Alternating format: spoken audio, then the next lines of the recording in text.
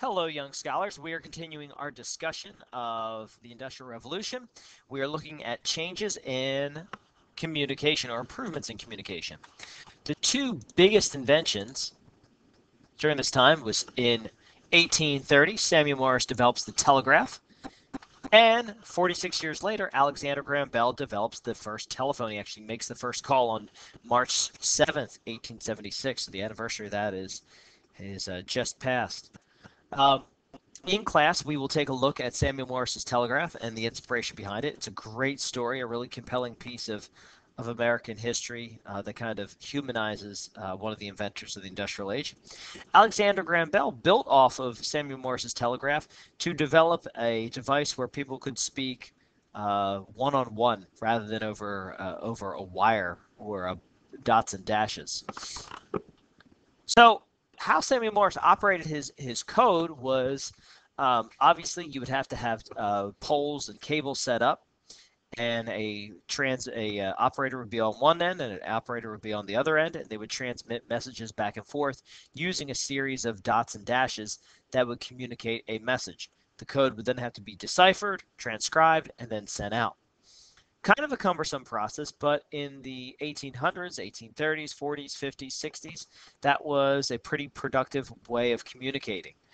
President Abraham Lincoln used the telegraph to communicate with his generals during the Civil War, and one of the reasons why a lot of people think the North had a advantage over the South was because they had better communication devices than the South did. Another improvement in communication is Guglielmo Marconi.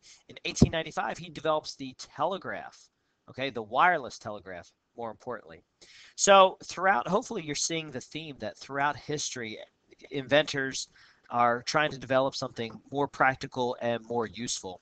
And to that end, things are made smaller and faster. And in this day and age, it's communication. You know, voicemail may be obsolete simply because people aren't using it. Because if you need to get a hold of someone, very simply, you send them a text message. It's direct and it's immediate. Uh, while the telephone was taking off in 1876, or excuse me, 1886, it's still not economically viable. So Guglielmo Marconi comes up with the wireless telegraph in 1895. This photograph was actually taken aboard a ship in 1912.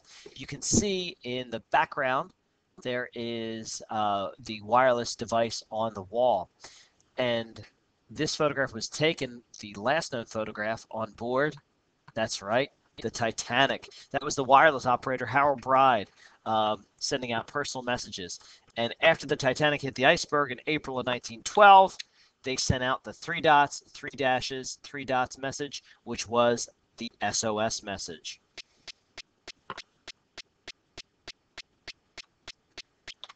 Other improvements in communication technology, you can just put this in your notes, was Michael Faraday develops the dynamo in 1831, giving people a little bit more power. This is going to be a precursor to power and electricity.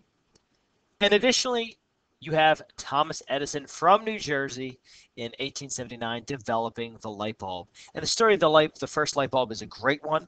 Edison was very fierce and very competitive of his invention. He needed investors, people to give him money so he could fund his experiments. And we'll talk a little bit more about him in depth as well, because the story of how he develops the first light bulb is very, very competitive in that regard.